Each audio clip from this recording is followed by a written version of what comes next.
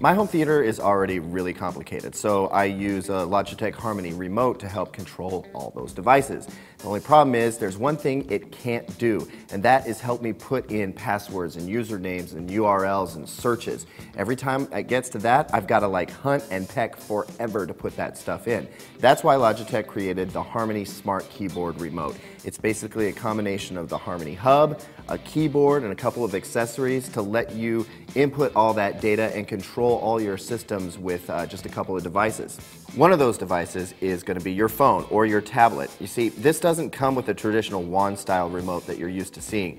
You have to use either a smartphone or tablet and the Logitech Harmony app, and that turns your smartphone into a remote control. It does that through the Harmony Hub. Now, this is a product you can buy on its own through a couple of different Logitech packages, but this is the brain center of the operation. This connects to your Wi-Fi network and it blasts out infrared codes, Bluetooth signals, whatever, but it works with your phone and this keyboard to control nearly any device you might have in your system. So here's the keyboard. It's really lightweight yet rugged. It's got a coarse rubberized texture on it so it doesn't slide around.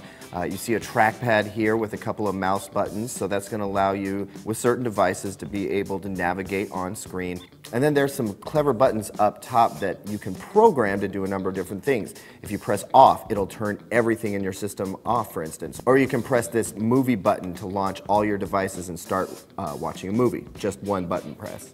Now, if you have a wireless keyboard for your computer, you probably recognize these. These are little USB receivers. Not only will they work with, say, a home theater PC in the system, these are also what you're going to use on, say, an Xbox or a PlayStation for certain command functions. Now, the hub emits infrared signals from like every direction. But if you decide you want to hide this somewhere in your cabinet, you want to use the little infrared blaster here. This just connects to the back, and you put this among your equipment, and you're good to go. Now, all of your setup is actually done through your phone's app as well. And Logitech has done a great job of making this as a frustration-free process as possible. To set up your keyboard, you're going to go into the app and you're going to program all of your little custom buttons.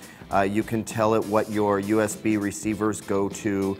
This is also where you're going to tell it what kind of cable box you have and everything else. It's all done here from the app. Now, this whole getup costs $150 right now. It's brand new, just came out. We may see the price come down soon, but at that price, I'm going to say it's worth it if you need it. It's just kind of a niche product right now, but I think that as streaming set-top boxes and home theater PCs become more prevalent, this is going to be a really great tool.